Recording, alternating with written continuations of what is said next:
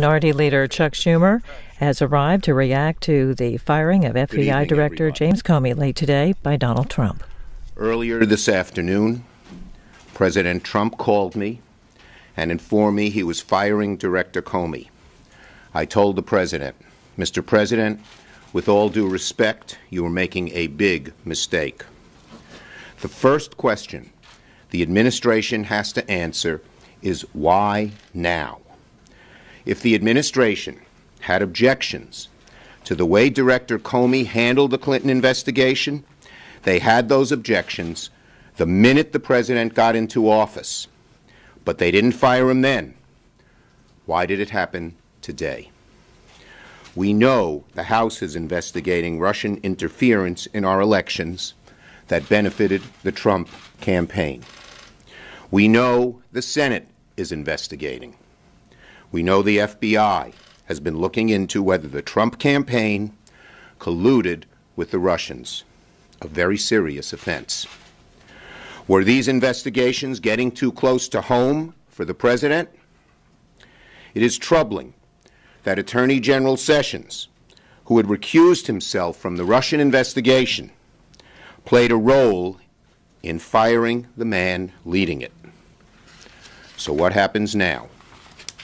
Deputy Attorney General Rosenstein sat in the Judiciary Committee and promised to appoint a special prosecutor at the appropriate time.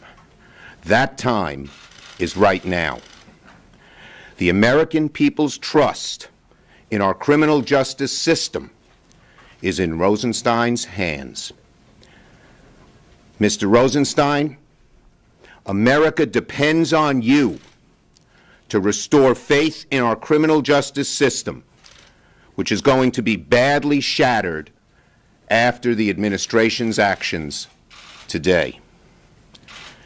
This is part of a deeply troubling pattern from the Trump administration. They fired Sally Yates. They fired Preet Bharara. And now they fired Director Comey, the very man leading the investigation. This does not seem to be a coincidence. This investigation must be run as far away as possible from this White House and as far away as possible from anyone that President Trump has appointed. Given the way the president fired Director Comey, any person who he appoints to lead the Russia investigation will be concerned that he or she will meet the same fate as Director Comey if they run afoul of the administration.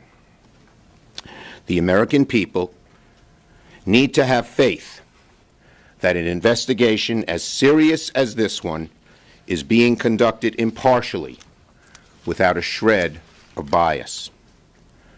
The only way the American people can have faith in this investigation is for it to be led by a fearless, independent special prosecutor.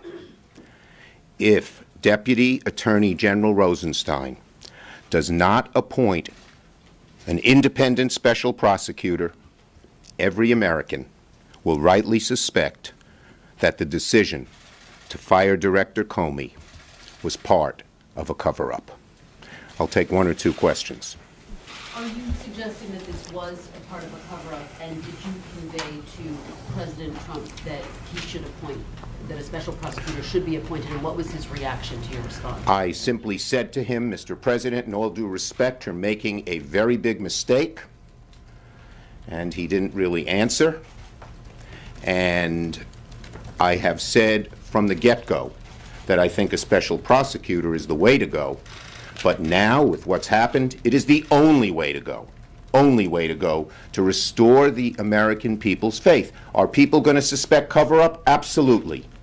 If an independent special prosecutor is appointed, there still can be some faith that we can get to the bottom of this. If not, everyone will suspect cover-up. But are you suggesting yes. cover-up? Senator Schumer, you told me last year before the election that you had lost confidence in Jim Comey because of how he handled the email scandal.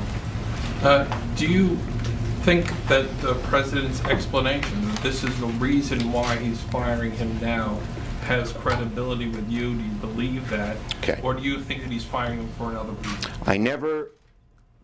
I never called on the president to fire Director Comey. I had a lot of questions about how he handled himself.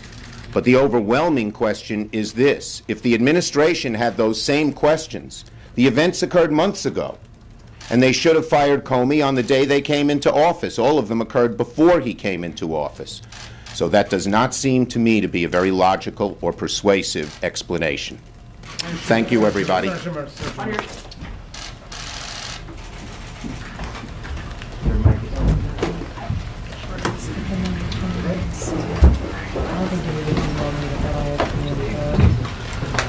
Where is it?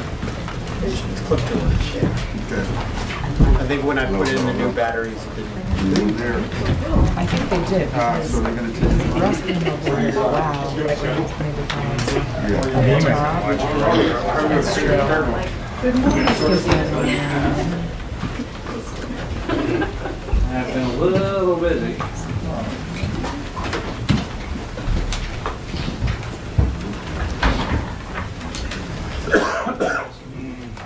I hear you. I hear you. So you saw Minority Leader in the Senate, Charles Schumer from New York, speaking with reporters. Let's bring you back to that hearing with now former FBI Director James Comey. We were showing you earlier. A reminder, in about 45 minutes, we'll open up our phone lines here on C-SPAN, and we will get your reaction. So that's 8 o'clock Eastern Time.